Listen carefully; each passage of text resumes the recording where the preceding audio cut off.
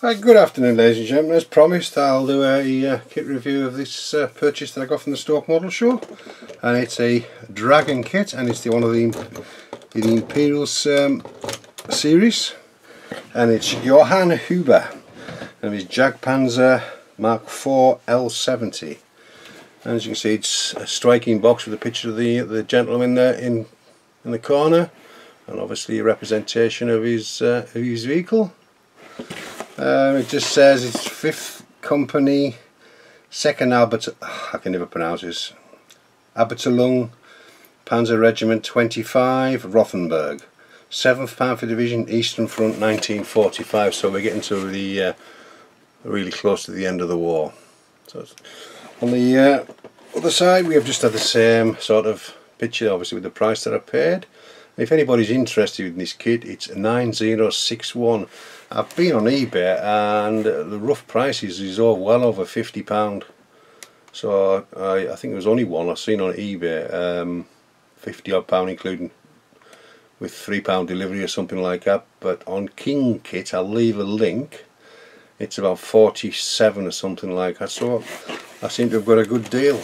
On this side, got a bit of history of the man himself. I think it's a bit too long for me to think, but what I'll do is I'll let you have a little read. I'll gradually come it across there slowly, so you can hopefully make out what it says. Obviously it's 1/35 scale, which I should have said. Oh, there we go, that's the bit of writing on him, so if you've got time to read that. And on the other side we have, it says it's got a metal barrel, obviously decals, Scherzen, photo etch, and then the cautions and the usual blurb.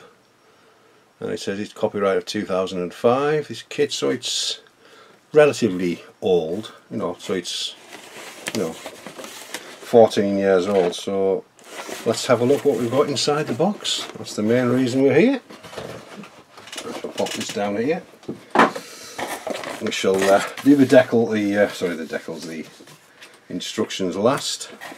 So what I'll do is I shall pop this box out of the way as well,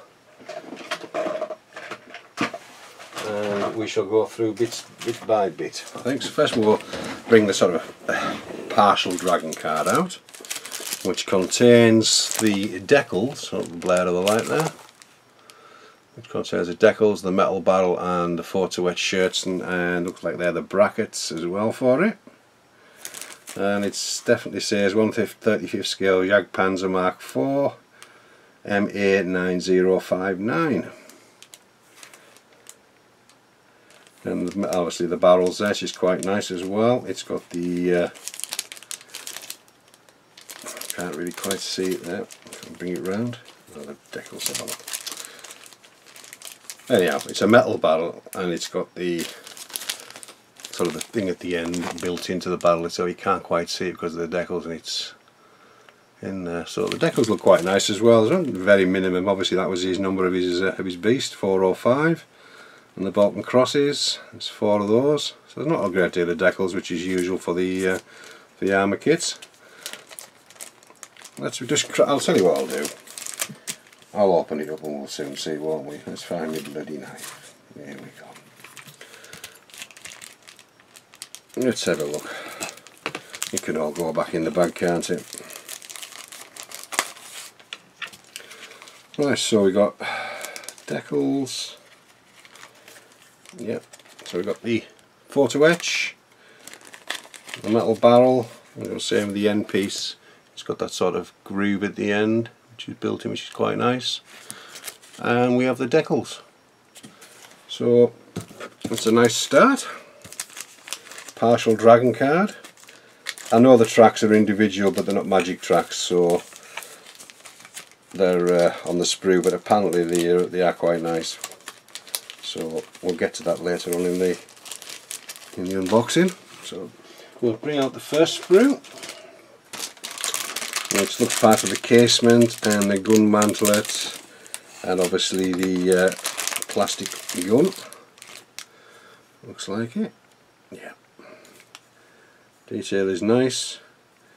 Typical usual Dragon quality. It's a nice cast texture on the mantlet there. It's really quite nice. Now the upper casement, the rear of the casement again. It's got nice well detail. Sorry, the nice where it's been cut, flame cut on the ends of the casement. Can we make that out? There we go. Let's just bring that light to there perhaps and maybe see it better. There we go. Quite thick.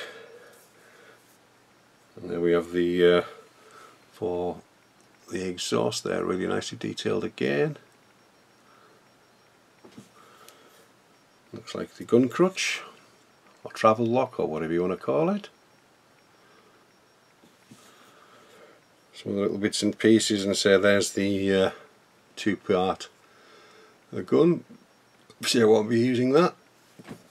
So it's not a bad start, that's quite nice. I don't know what the upper parts are, but they're nicely detailed, as I would expect from Dragon. Right, in here, there's not masses of plastic, which, you know, which is good, and there's not many blue on there, which is good for Dragon as well.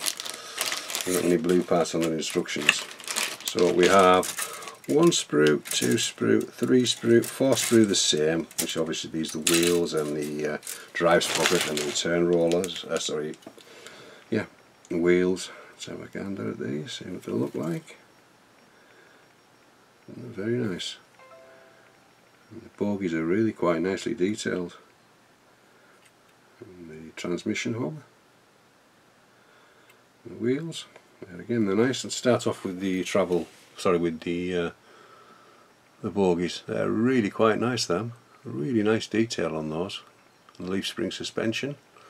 And the wheels, they're fine, there's nothing wrong with those. And then we have the sprocket. Again, just nicely detailed. Let's bring it a bit close. There we go. There we go. And then we have the final drive. And then there's the return wheel. Don't know if that looks different or not, I'm not too sure. I'll have to check these other sprues. Obviously there's some, have you spare me, that's part of the blue. A few small details, brackets and things. And there's the hubs for the wheels. And some more wheels there. I don't know what they are. And so far there's no flash or anything like that, which I wouldn't expect on a Dragon kit, to be perfectly honest. And the detail is nice and crisp as well, and there's no injection marks where they're going to be visible so far. So that's a nice sprue again. Then we'll just check, see if we've got... Are they all the same? No, then. Yeah, they're all the same. They're not all the same. There's 2 sprues with the wheels and the bits and pieces, and there's a couple of sprues just with the wheels and again the bogies. So quite nice. And then we get to the upper hull and bits and pieces again. I seem to have another gun barrel here. Obviously it must be from another version, which is one of the things that isn't going to be used, and it is. So it's a spare barrel for the collection. Right, let's have a look at this. The deck is quite nicely detailed. Really, really, really nice. Nice detail. Quite smooth. At the front end of it's quite nice with the checker plate on the mud guards. Nice rivet detail, bolt detail, and the 2 hatches. Some side hinges on those.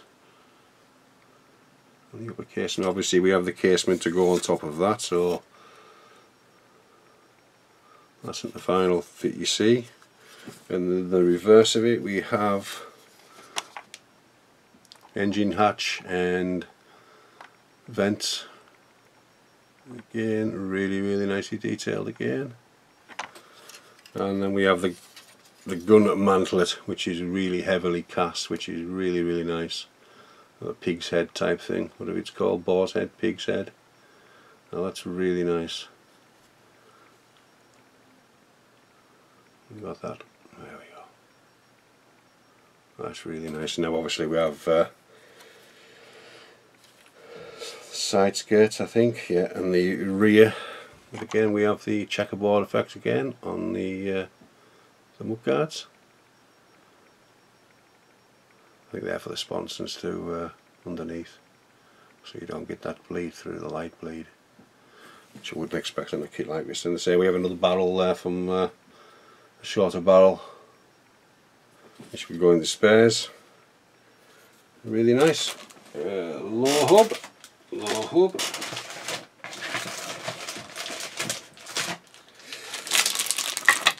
The usual sort of fare on any tank build. We have what if you've got a tub, and there again we have all the indentations and that where the things are going to go. Seems to be a nice good chunky where it connects for the bogies, which is good. I don't like sometimes where you have to, I know like we've got these parts here where you stick them on, but I'm glad it's not on down there, because when you put the bogies on, you've got this thing to put them in there, it's weak, isn't it? So when you're putting the tracks on, especially if they're rubber bands, they just break away. I say that's quite nice. Nice detail on the bottom, very nice detail on the bottom. You know, the scale hatches and, you know, whatever bits, and all the nice bolt heads and rivets and things. So that's quite nice. So that's typical fare for a tub. Right, another sprue here, sprue C. So we have some, looks like the engine cover.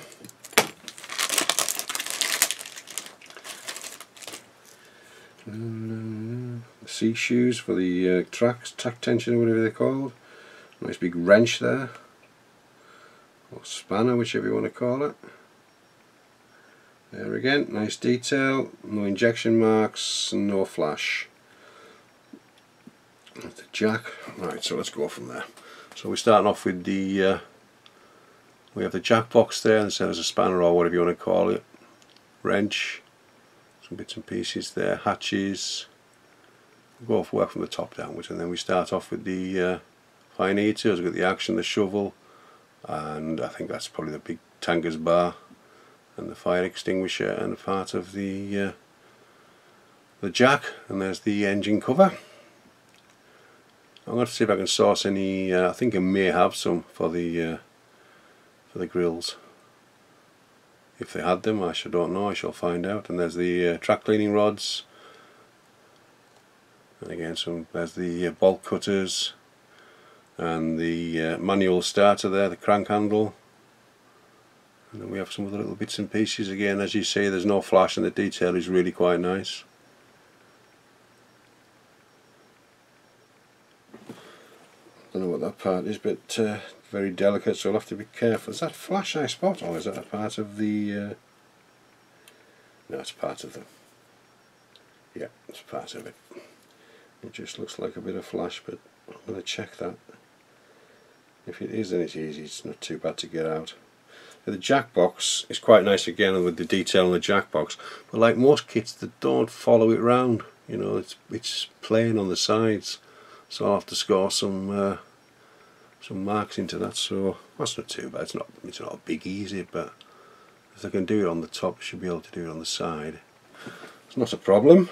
That's certainly not a problem. So, right, another small sprue, and then we get to the tracks after that. So we have more upper deck detailing, I would have thought, with the looks of it. Some parts there, most of these, yeah, all these are used, these parts, there's no blue on these. There again we have that nice, this is the rear, isn't it, by looking at this. And again, nicely detailed. And then we have, looks like part of the low, yeah. Now we've got to put the transvinyl drive, and we've got them flame cut markings again, and the rear there is nice again, and I think that's probably the front glacis plate, I would have thought. On the bottom they've got that nice flame cut effect again, and on the bottom, and weld detail as well, which is really nice. What have I knocked off there? A little man off there. Still got me rippet on the bench. I still haven't put it away. Yeah, I'm going to have to put it away because it'll get bloody damaged on me. Right, so that's all final of all the plastic apart from the dreaded tracks, which I haven't had a good look at yet, so we'll find out together what they're like, if they're going to be, if there's any injection marks. It's going to be a ball egg to get out. So we have 1, 2, 3 sprues stuck together. Let's pop that over there. Let's have a look at them. Ah, there's bloody injection marks on them. They're risen. I think I should be able to get them out. It's a pity that, but like, the detail is nice on the out of the track. And there's only 2 connection points, and by looking at that, they are the points it's going to be connecting the tracks together, so that's a nice touch. I like that. On the reverse, they are nice, apart from you can see the injection marks just where the guide horns are, one each side. And I've got some skinny sticks, well, I should be able to get them out, there shouldn't be a problem. Most of them are risen, so it's not as if we have to fill anything in, so we'll probably give these a go. It's a shame, but they can't have everything. There's a bit of flash on that one there. It's unfortunate, but that's the only one. I'm going to try these, and if I can't, then I'll have to source something. If I don't, it's going to take a bit of time to do all them, but we'll give them a go. That's the only downside of that kit, I can see. Right, let's go to the instructions. Typical dragon instructions. There's not much blue there, as you can see, which is nice. And yeah, fast not used, so we're not going to use that small barrel and some very small parts which I don't even know what they are. Right, so let's have a look at what we've got in instruction wise. It's fold out one, unfortunately, but can't do nothing about that. So we have the usual fare to start with, assembling the wheels and the drive and the sprockets and other bits and pieces on the lower running gear, which is nice. Just too busy. I just love that separation between each step with a line or something, and it doesn't look too busy. That's the only fault I have with Dragon kits, is their instructions. Yeah, so let's fold that round the other way. This is, like, this is ball leg is doing this as well. I assume it must be easy to do it smaller and in booklet form, but obviously not for them. And then we're starting to assemble the where we are? There we go. The bogies, and putting the wheels on it, which I won't be doing at that time. I'll leave them off, and then we're starting to work on the upper casement there and the tracks, and it doesn't say how many tracks per side. No, it's something you're going to have to work out ourselves, which I'll have to look into, or if anybody has any ideas, they could leave me a comment of roughly how many tracks each side they have. So then we start on again number 7. So there's the upper casement and the making of the tracks. They just appear on there now, but then it's farther down where you're making the tracks. Typical Dragon. And then we're starting on the upper hull of the upper part of the hull, with the attaching the part on top of the casement, and we've got the lights and vents and scopes. And there again, putting the front mantlet, sorry, the front plate onto the casement again, and then we're starting to go around here with the grills and fire extinguisher, a couple of grab handles. There we have some more on a bracket for carrying things, I would think. And then we're starting on the typical Dragon jack. We have 1, 2, 3, 4, 5, 6 parts for the jack, and then we're assembling the engine deck and the C-shoes and the wrench or spanner and the Pioneer tools, which I won't be putting on that time. I'll have them made, maybe painted and things like that, but I tend to put mine on as I'm weathering. So after I've painted them, and then we have to put another jack on there onto the side. And there again, more Pioneer tools on the top. Sorry, you can't see that there again.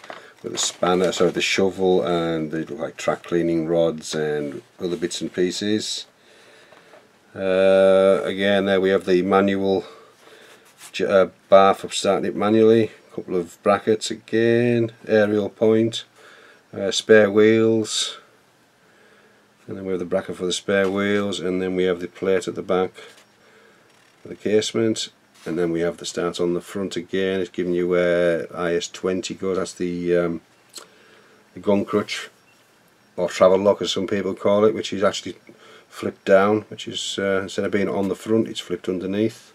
I've never seen that before. And then we're putting them to the lower casement again, which I thought they were for the sponsons, and then we have these like little brackets. I keep breaking these off every time I do a kit like this onto the wing muck guards, and that looks like the convoy light, I would have thought. And then we're starting on with the barrel. Obviously we'll be using the metal one, and then we're starting to with, you know, there's no inner detail or anything like that. So the build of the gun. It says it's an alternative part. Obviously that means the barrel. Yeah, so the mantlet and then the pig's head on the front, and then we're starting to do the shirting on the side, and there's small brackets to this. All this is PE. I think most of it's PE, apart from some of the brackets there, and then the placement of the. So we've cut a little bit off there. See how delicate that's going to be to cut off one of the brackets. And then we have the tanker's bar going on as well. Can't understand why they put that on this time. Should have put that on the other step, but there you go. I say we have alternative ways of doing it, but I'm going to obviously do it the way they tell me. But I'll probably leave a couple of shirtsons off and a bit of damage and things like that to it when I get round to it. Is that it? 21. Oh no. And then we've got part 22, which is the bracket with the spare track. It goes bloody instructions. Right, let's see where we are. There we are at the top. We have putting the track on through that bar that I said. The spare track doesn't give you how many, you're going to have to count them. And then putting the exhaust together, putting them on, and then a little tow for the tow cables to go on, which I haven't seen a tow cable actually. I'm going to have to look into that, see if there must be a tow cable for it. Obviously there isn't in this kit, but I'll find out when I go online and do a bit of research on this vehicle. And then we have the one and only, obviously, colour call out, well, blue call out I should say. And there again, it's only give us one side and a top and rear and front, so we have to work out the other side ourselves. So should be good dragging myself. I'll dig into this, and obviously where we put the instructions, we've got the number obviously, and the bottom cross which is on each side, and that's it. There's only two that I can see. And let's give us 5, should give us 4. Oh, must be for spares, I would have thought. What does it say about the colours? It doesn't give you really anything about the colours. Have I missed that bit? Oh, sorry, yeah. Should have said about the colours. What we need is it's for. Can't even see what the for. Didn't even tell you what company it is. It just says flat black, steel, wood brown, RLM sandy brown, burnt iron, and khaki green. But doesn't give you the paint. The paint, you know, makers just gives you the colours. But it gives you a number, but the number is for Mr. Colour. It says Mr. Colour, sorry. Yeah, so I'll have to look into that. But when we get there, so all in all, I'm quite happy with the build. Quite happy with the kit I bought. Looks a nice easy build. Doesn't look too difficult. Apart from the tracks will be a ball ache, but there you go. Yeah, I'm glad I bought it. And I'll be making a build log of that once I actually get get round to it. But this one, as you know, it takes me a long time to do one kit, a couple of months. But so I'm on with the M10 at the moment, slow process. So this is the first time I've really sat down properly since I got back from the Stoke show. So I'll be doing a bit more this afternoon. So that's me rambling. So I'd like to say thank you very much for watching and taking the time out of your day to do so. I hope you like the review, and I'd like to thank my new subscribers and obviously the old subscribers sticking with me. And I might do that other kit review today, the little Sheridan. Well, it's not so little, the medium-sized Sheridan, the Academy one. I may do that today, see how I feel later on. So this is Greg signing off, and we'll catch you very, very soon.